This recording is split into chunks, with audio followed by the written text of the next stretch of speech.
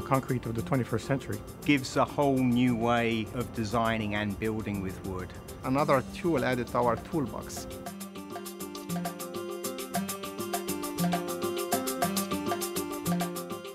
We can go as high as like 10 or 12 stories. Engineers are very comfortable in using it.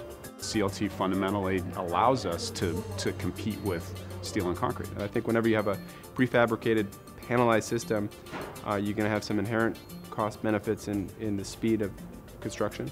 Quick, easy, accurate to put up. You know, 4 or 6-story low-rise going up in weeks.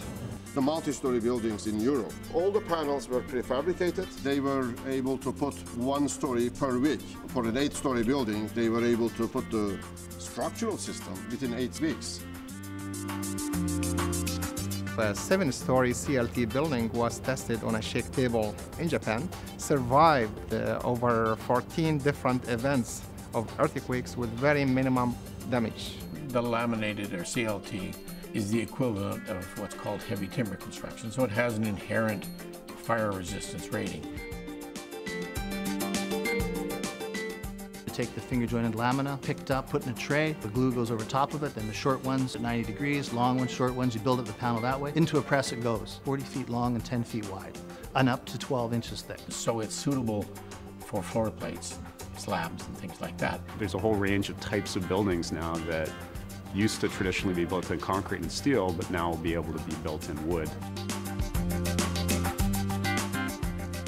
The handbook that we published, it has 2 purposes. One is to facilitate the use of CLT under the alternative solutions hat in the building codes. Basically, it is not in the building code, but each building code says if you have a system and if you have the credible information, the designer is allowed to use that information under alternative solutions.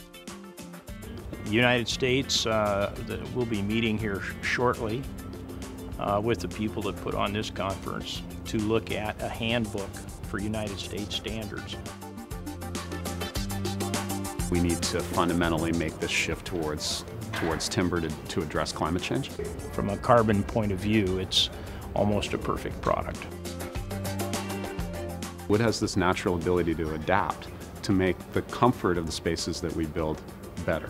And that's a really unique property of wood. So CLT buildings have that natural property. What's happened, what's interesting, is very high-end hotels in Central Europe, as an example, have moved towards all wood structures for that reason. It's also enabling us to not use materials that have a higher impact. I think people are recognizing how carbon intensive concrete and steel are, and really how beneficial wood can be. Wood is truly the only sustainable building material. But also now it's looking at what's the cost of operating that building during its life cycle. And they're finding that CLT structures are more energy efficient. All people in the world really relate to it in a different way than steel and concrete. And just on aesthetics, that creates a huge opportunity for CLT.